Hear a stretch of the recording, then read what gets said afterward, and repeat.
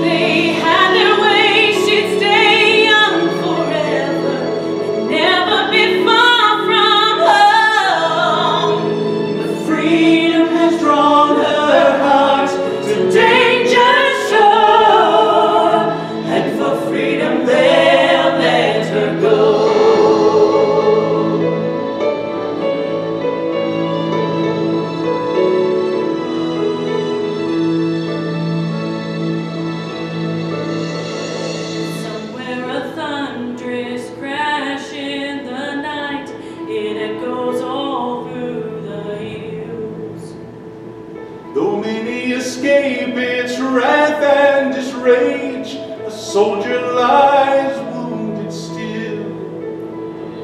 Remembering the land he loves, he cries, I love you with all my might.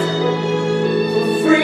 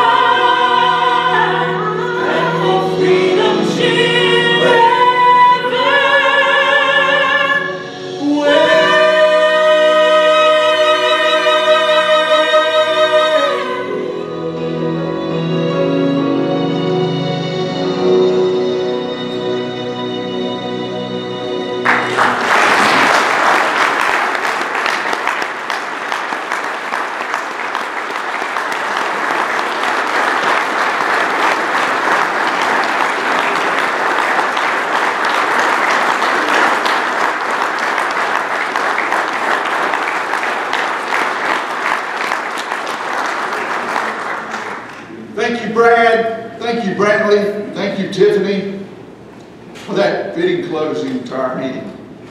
Now we've got some golf winners to recognize. Now, Scott Malcolm,